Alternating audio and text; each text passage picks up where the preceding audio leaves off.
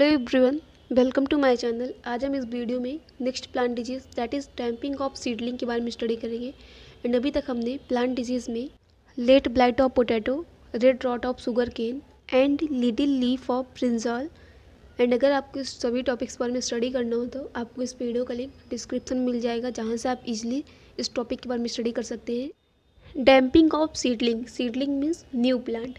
जब भी हम कभी न्यू प्लांट को लगाते मीन्स प्लांटेशन करते हैं तो उस समय क्या होता है कि कुछ समय बाद होता है यह है कि जो प्लांट होता है वो डैम्प ऑफ मीन्स वो गिर जाता है बीच से या फिर नीचे से, किसी भी पोर्शन से वो मतलब गिर जाता है, डैम्प हो जाता है, तो उसको बोलते हैं damping off seedling. Name of disease that is damping off seedling means इस डिजीज़ का नेम क्या है? Damping off seedling. Pathogen, pathogen means disease causing agent, जिससे डिजीज़ हो रहा है, एंड यहाँ पर पैथोजन है Pythium. Next host plant, host plant means जिस पर ये पैथोजन जाकर अटैक करेगा, जिस पर रहेगा, उसको बोलेंगे होस्ट प्लांट। एंड यहाँ पर होस्ट प्लांट है legumes, serials, millets. And infected part means इस होस्ट प्लांट में कौन सा पार्ट है जहाँ पर ये पैथोजन जाकर इन्फेक्ट करेगा, अटैक करेगा, that is stem of seedling means जो न्यू प्लांट लगे हैं, न्यू प्लांट मीन्स सीडलिंग, उनके स्टेम पर जाकर ये अटैक करेगा। तो इस तरीके से यहाँ पर ये डिजीज़ को कॉज करता है। It is most destructive disease of crop plant means ये बहुत डेंजर डिजीज़ है, मीन्स ये बहुत सीरियस डिजीज़ है, क्योंकि ये जो क्रॉप प्लांट मीन्स जितनी भी फसल है इन सबको ये क्या करते हैं, बहुत डैमेज करते हैं। It occurs almost all part of the world, ये वर्ल्ड मीन्स संसार के कई सारे पार्ट मीन्स कई सारे एरियाज़ में देखने को मिलते हैं। So it is also known as epidemic disease.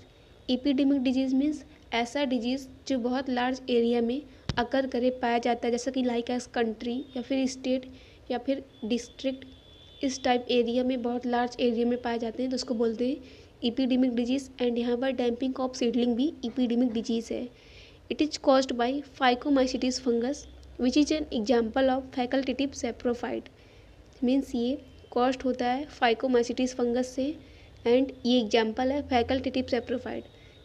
And facultative saprophyte, facultative saprophyte means ऐसा ऑर्गेनिज्म जो अपना न्यूट्रिशन मीन्स नरिशमेंट ऑब्टेन करता है लिविंग मैटर से, बट ये नरिशमेंट ऑब्टेन कर सकते हैं डेड ऑर्गेनिक मैटर से भी, डेट इज सैप्रोफाइट ऑर्गेनिज्म से भी, तो इसको बोलेंगे facultative saprophyte. Facultative means optional.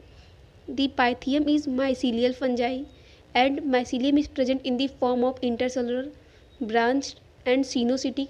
It is microcyclic fungi means Pythium एक माइसीलियल फंजाई है, means mycelial means group of hyphae means network of hyphae, उसको बोलते हैं माइसीलियम। एंड ये सीनोसिटिक, एंड इसका जो माइसीलियम में ब्रांच्ड होगा, सीनोसिटिक मीन्स यहाँ पर मल्टी न्यूक्लिएट कंडीशन देखा जाता है, एंड यह इंटरसेलुलर एंड माइक्रोसाइक्लिक फंजाई है। Symptoms of this disease means जब ये डिजीज़ होता है तो क्या क्या सिम्टम्स आते हैं प्लांट में। The symptoms of the disease is appeared on stem of seedling in the form of necrosis, that is death of cell of conductive elements, that is xylem and phloem. Due to necrosis of conducting element, the seedling is damped, so this disease is known as damping of seedling. Means इसमें क्या होता है कि सबसे पहले तो जो seedling है, सीडलिंग मीन्स न्यू प्लांट है, ये उस पर ये सिम्टम अपीयर होते हैं, तो इसमें क्या होता है necrosis, necrosis means DK of tissue means death of cell. अगर सेल्स मीन्स या फिर सेल्स या फिर टिश्यू डीके कर रहा है, डेथ हो रहा है, तो क्या होता है इसमें कंडक्टिव एलिमेंट्स, कंडक्टिव एलिमेंट्स कौन होता है, xylem and phloem. Xylem and phloem पर क्या होता है, जो सेल्स हैं वो सब डीके कर रहे हैं, डेथ हो रहे हैं, तो इससे नेक्रोसिस कंडीशन होता है। तो इसमें क्या होगा कि वो जब डीके करेंगे तो इसमें जो सीडलिंग है मीन्स जो न्यू प्लांट है वो डैम्प्ड होंगे, डैम्प्ड मीन्स वो गिरने लगेंगे, एंड इसी रीजन से इसको बोलते हैं डैम्पिंग ऑफ सीडलिंग मीन्स जो न्यू प्लांट होते हैं वो डैम्प करते हैं, डैम्प ऑफ मीन्स वो गिर जाते हैं, इसलिए इसको बोलते हैं डैम्पिंग ऑफ सीडलिंग। एंड यह इसका इमेज है। यहाँ पर क्या हुआ, यहाँ पर नेक्रोसिस हुआ, नेक्रोसिस मीन्स यहाँ पर जो टिश्यू हैं, सेल्स हैं, ये सभी डेथ हो रहे हैं, एंड डेथ होने पर यहाँ पर डैम्प्ड होगा, तो मीन्स ये न्यू प्लांट है, मीन्स ये सीडलिंग हुआ है अभी अभी, एंड यहाँ पर डैम्प्ड हुआ, एंड इसके बाद इसमें ये जो new plant means new seedling है ये ऑफ हो जाते हैं, मीन्स डैम्प्ड ऑफ मीन्स गिर जाते हैं।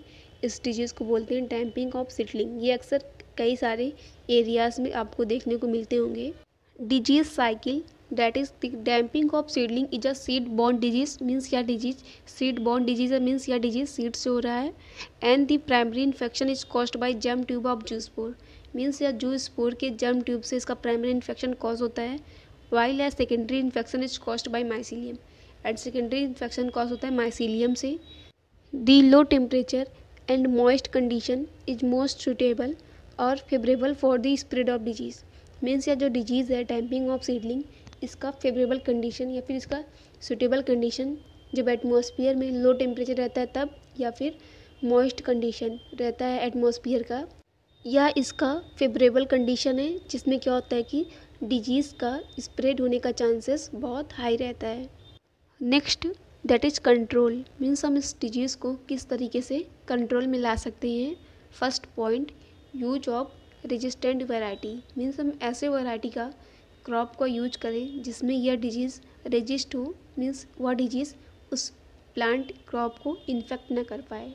Next point use of sanitation of field sanitation means removal of pathogen from soil means अगर सॉइल में फील्ड में वो पैथोजन प्रेजेंट है डिजीज़ कॉजिंग एजेंट प्रेजेंट है तो उसको हम रिमूव करें that means use of sanitation of field. Next point spraying of body aches mixture body aches mixture means copper sulphate plus lime का मिक्सचर आता है जिसको बोलते हैं बॉडी एक्स मिक्सचर। अगर हम इनको स्प्रे करते हैं तो उसमें जो पैथोजन होते हैं बॉडी एक्स मिक्सचर पैथोजन को किल करता है। एंड इस तरीके से हमने इसमें डैम्पिंग ऑफ सीडलिंग के बारे में स्टडी किया। एंड अगर आपको मेरी वीडियो यूजफुल लगी हो तो please share this video in your friend circle and like comment and subscribe to my channel and thanks for watching this video.